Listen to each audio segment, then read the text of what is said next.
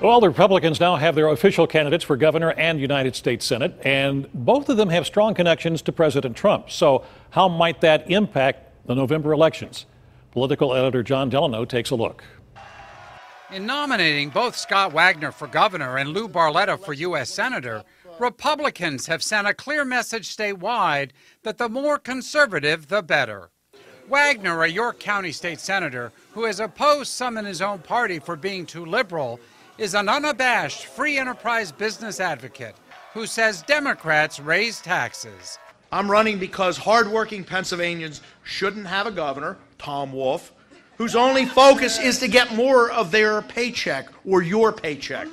Wagner has embraced President Trump, even borrowing his language to drain the swamp in Harrisburg. Barletta, a congressman from Luzerne County, is even more identified with Trump, having co-chaired his 2016 campaign in Pennsylvania.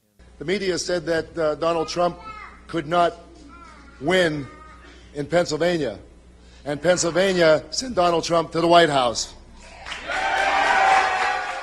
The president urged Barletta to run against Senator Bob Casey, and on Wednesday tweeted his support again, saying, "Lou Barletta will be a great senator for Pennsylvania, but his opponent, Bob Casey, has been a do-nothing senator who only shows up at election time. He votes along the Nancy Pelosi, Elizabeth Warren lines, loves sanctuary cities, bad and expensive health care, and voted against the massive tax cut bill. He's also weak on borders and crime, sadly. Our great military and vets mean nothing to Bobby Jr. Lou Barletta will win." Trump's embrace of these Republicans makes it increasingly likely that this November's election will be a referendum on the president as much as it is about the incumbents. John Delano, KDKA-TV News.